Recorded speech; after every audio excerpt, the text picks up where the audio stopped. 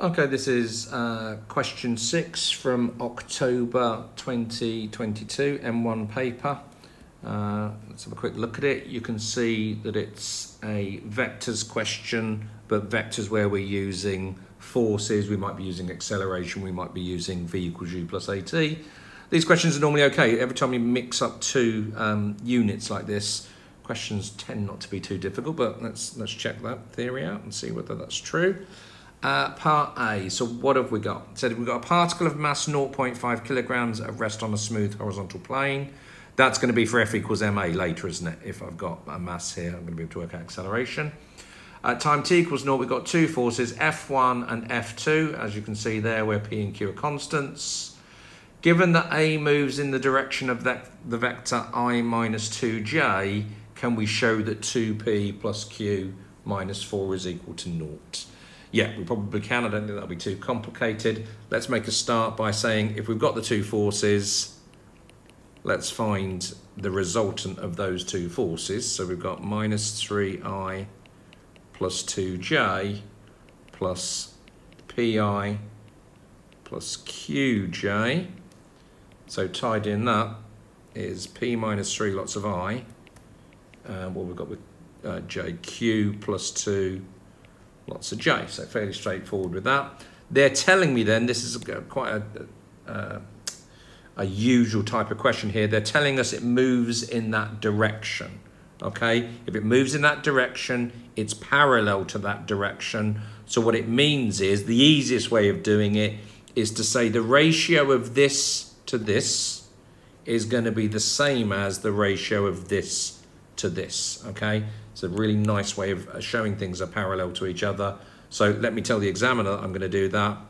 If this is in the direction, and then whatever they want to choose, here they've called it I minus 2j, then I can say, doesn't matter which way around you can do it, you can do that divided by that, but then you've got to do that divided by that. We've got to do it in the same way.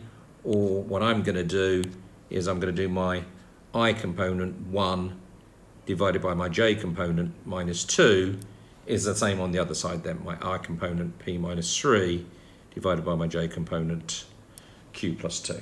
That means that they're going in the same direction, parallel to each other.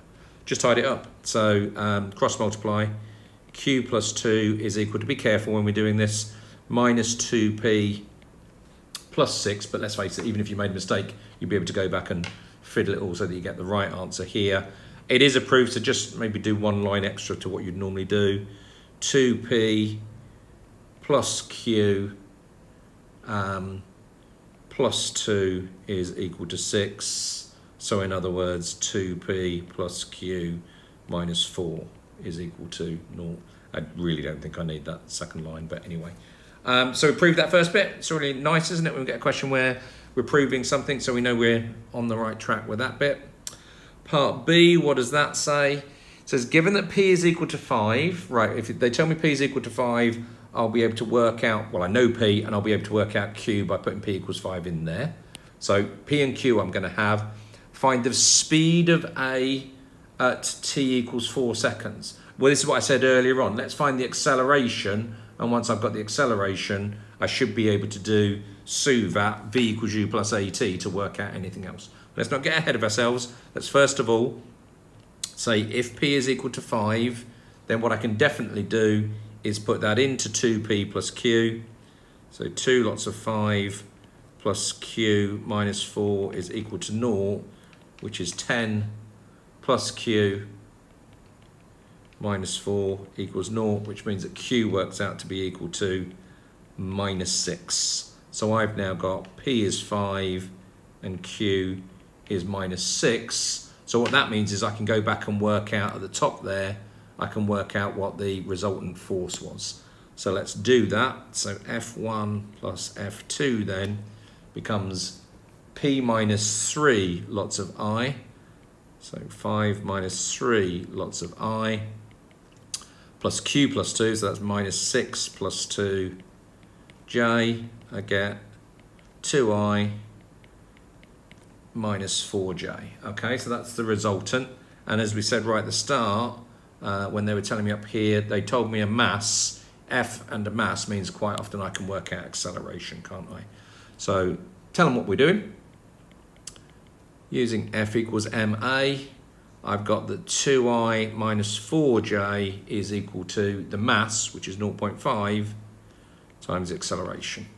So the acceleration works out to be 2 minus 4 divided by 0.5.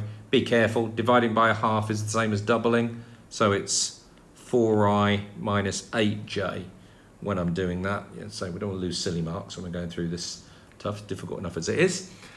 Yeah, and again, I sort of alluded to this already. If I've got the acceleration, I'm probably, and I'm trying to find the speed, and it tells me t equals 4 seconds, that's probably going to be a suvat, isn't it? So let's stick everything down for suvat, see what we've got. Should be dead straightforward, because when they're involving vectors, then they don't try not to make it too complicated with these sorts of things. I'm guessing it told me it was at rest. Let's just go back and check. Yeah, absolutely standard there. So it tells me that it's at rest. So u is equal to 0 at the start. V is what I'm trying to find. I've just worked out that the acceleration is minus 4i minus 8j. Told me that that was after 4 seconds. So I'm not interested in S there. Classic suvat where they give me 3 and I'm looking for the 4th one. So with those ones, I've got V, U, A and T. You're not going to be very good at this exam if you didn't know that that works out to be V equals U plus AT then. Stick everything in. V is what I'm interested in, so I haven't got that one.